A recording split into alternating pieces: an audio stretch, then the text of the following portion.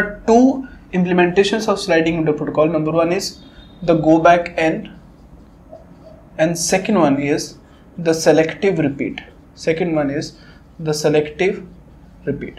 So initially we are going to discuss about what is the sliding window protocol, and then we'll discuss about the go back N and the selective repeat protocols. So what is the sliding window protocol? So in the previous videos I've discussed that in case of stop and wait ARQ, to get 100% efficiency, we have to transmit more number of packets, and those number of packets is going to give you the window size. So what is that particular concept is, assume this is the sender and this is the receiver, and assume that window size is 4. So we are assuming that the window size is 4. Okay, so what will happen? The sender will transmit one packet, that is a TT time. This packet is transmitting to the receiver. This packet is transmitting to the receiver. In meanwhile, sender will transmit more number of packets until you get the acknowledgement for this packet. Until you get the acknowledgement for this packet. This is acknowledgement. Okay, so you have to transmit more number of packets in that case. And when I am saying the sliding window protocol, the window size is 4. That means you are going to transmit more 4 packets. That is packet number 0, 1, 2, and 3. That means initially you are going to send the 3 packets. That is packet number 0, 1, 2. Sorry, 4 packets. Packet number 0, 1, 2, 3, and 4. So 0, 1, 2, 3. So these are the packets which we are transmitting initially. Sorry. Now 0, 1, 2, 3. In these packets, so packet number 0, as soon as the packet number 0 is delivered and we get the acknowledgement for packet number 0, we are going to transmit the packet number 4. Right, so as soon as see, when we saying that this is the window, that means we are transmitting these packets. As soon as we get acknowledgement for packet number 0, we are going to transmit one more packet. So the window is going to shift at this direction. The window is going to shift at this direction.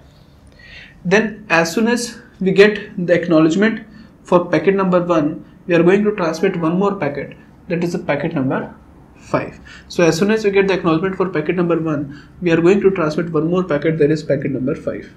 Again, as soon as we get acknowledgement for packet number 2, we are going to transmit one more packet, that is a packet number 6. We are going to transmit one more packet, that is a packet number 6. So as you can see, this is kind of a window which is sliding in this direction, right? So this window is sliding in this direction. Initially we were transmitting packet number 1, 2, and 3. As soon as the packet number 0 is transmitted, we slide the window and we are sliding the packets number 1, 2, 3, and 4. And then as soon as packet number 1 is transmitted, we slided the window and we are transmitting the packet number 2, 3, 4, and 5. 2, 3, 4, and 5.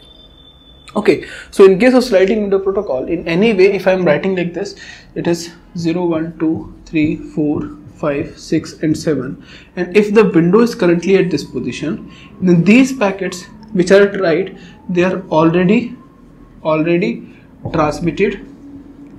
They are already transmitted, received, and acknowledged.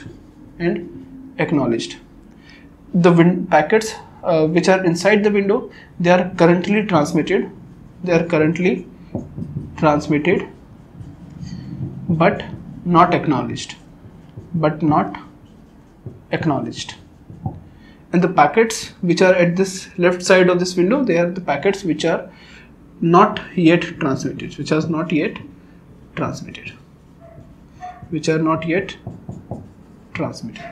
Okay, so this is the sliding window protocol. Okay, and this window is like a buffer. This window is like a buffer which will store the packets which are currently being transmitted, because as soon as if we know that any one of this packet is discarded here, we have to transmit these packets again. Discarded means either it can be discarded due to network error, right? So if any of the packet is discarded here, so we store these packets inside the buffer so that we can transmit the packets again in any condition where there's a kind of a miss happening in this sliding window protocol. Okay, so now in the previous video we have discussed about what should be the size of the sliding window protocol. We need that if we want to get 100% efficiency, that means if we want to get 100% efficiency, then we should transmit TT plus 2 into TP upon TT packets, that is the window size. So we can also write it as window size is equal to 1 plus 2 into TP upon TT. 1 plus 2 into TP upon TT. What do I mean to say is, assume that the transmission time is 1 second. The transmission time is 1 second for a packet, and the propagation time is assume 2 seconds. And the propagation time is 2 seconds. Now, what should be the window size? What should be the window size to get 100% efficiency?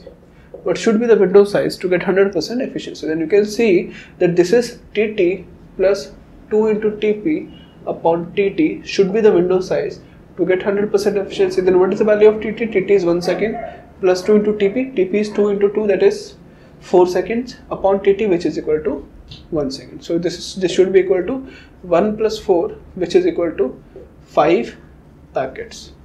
Which is equal to 5 packets. So if we transmit 5 packets for that particular scenario, then we can get an efficiency which is 100%. Then we can get an efficiency which is 100%.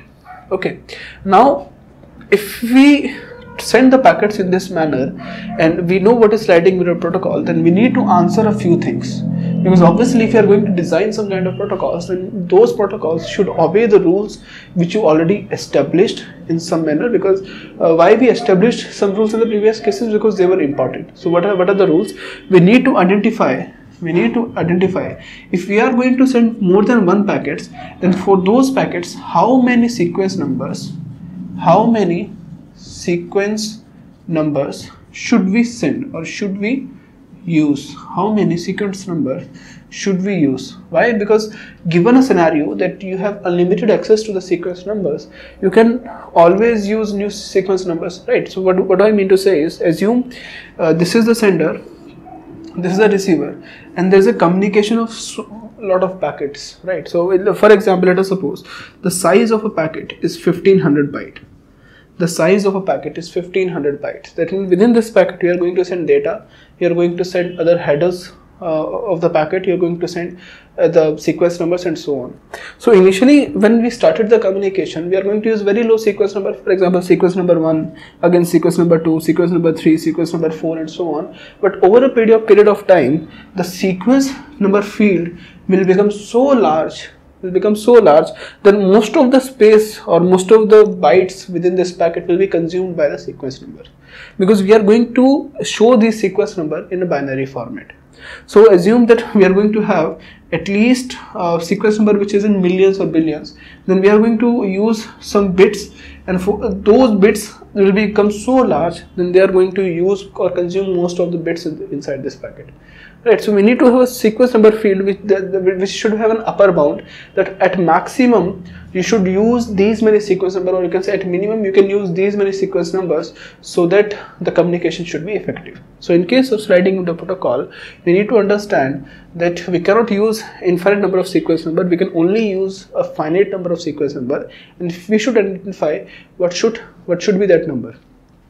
Okay, and we already know that what is the window size. So let us do one thing, let us identify this thing, that minimum how many sequence numbers should we use so that this communication should be effective between the sender and the user. Okay.